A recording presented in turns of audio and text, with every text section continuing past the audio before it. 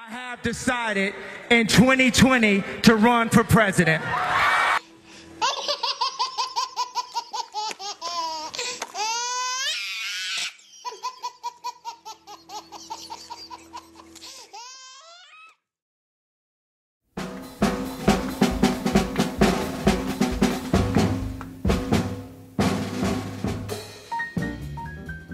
Welcome to Elected Episode 8 on February 7th, 2018. I'm your host, Luke Radel. Now, we are 1,000 days away from the election 2020 to find out who will be the next president of the United States. Donald Trump will be up for re-election in this election. However, with his approval rating dipping well below 35%, we're going to look at some of the people who could beat him in that election.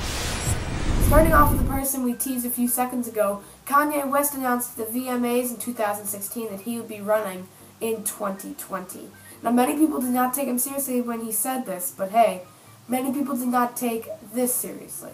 I am officially running for President of the United States, and we are going to make our country great again. Here we are. Another potential candidate for the 2020 election is Dwayne Johnson. You may know him better as The Rock from the WWE. He actually teased his run for president on Saturday Night Live with another famous celebrity, Tom Hanks. You know, a lot of people have been telling me lately that that I should run for president of the United States.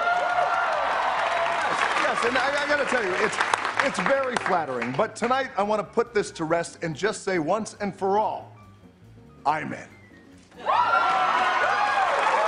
I've already chosen my running mate, Mr. Tom Hanks, ladies and gentlemen.